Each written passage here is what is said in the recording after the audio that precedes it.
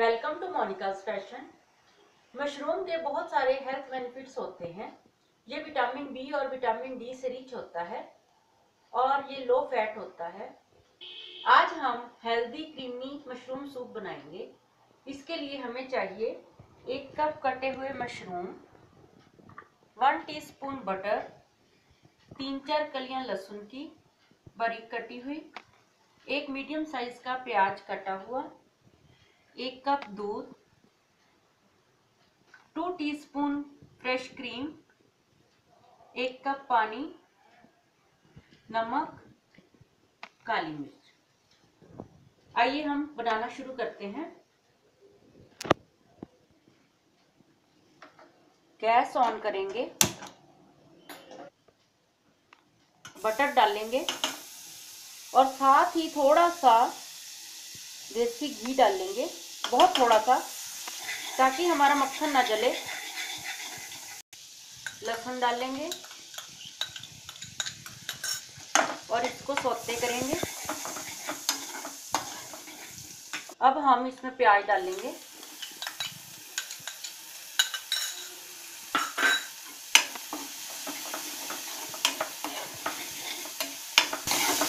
Low flame पर इसे बनाएंगे। प्याज सॉफ्ट होने पर हम इसमें मशरूम डालकर इसे थोड़ी देर 5-7 मिनट के लिए कुक करेंगे।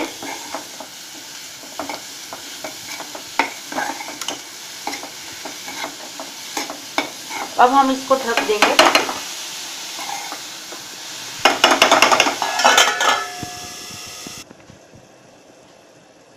देखते हैं कैसा बन रहा है।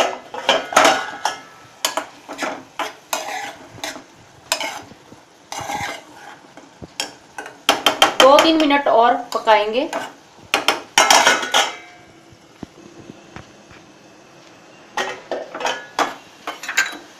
पाँच 6 मिनट पकाने के बाद मशरूम सॉफ्ट हो गए हैं। अब हम इसमें नमक और काली मिर्च डालेंगे।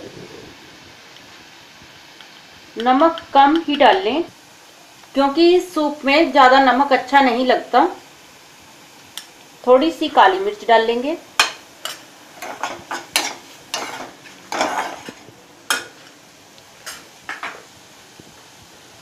एक कप पानी डालकर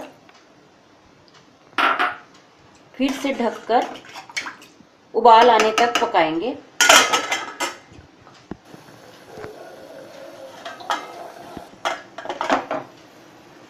दो 3 बॉयल आने पर हम गैस बंद कर देंगे और थोड़े से मशरूम हम अलग से निकाल लेंगे और बाकी हम थोड़ा ठंडा करके मिक्सी में इनको ब्लेंड करेंगे। हमने इसको मिक्सी में ब्लेंड कर लिया है। अब इसे दोबारा से उसी बर्तन में डालेंगे।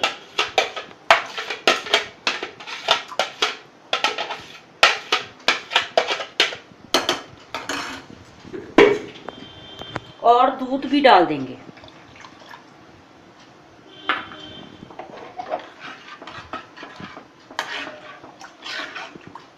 और जो हमने अलग से मशरूम निकाल कर रखे थे वो भी इसमें डाल देंगे।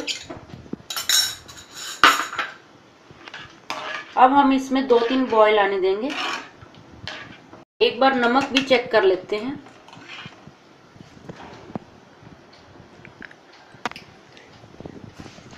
नमक बिल्कुल ठीक है।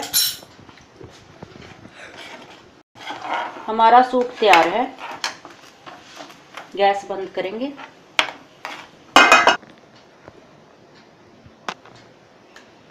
अब हम इसके ऊपर थोड़ी सी क्रीम डालेंगे और थोड़ी सी काली मिर्च डालेंगे और हमारा healthy creamy mushroom soup ready है। अगर आपको ये रेसिपी अच्छी लगी तो इसे लाइक, शेयर और सब्सक्राइब करें।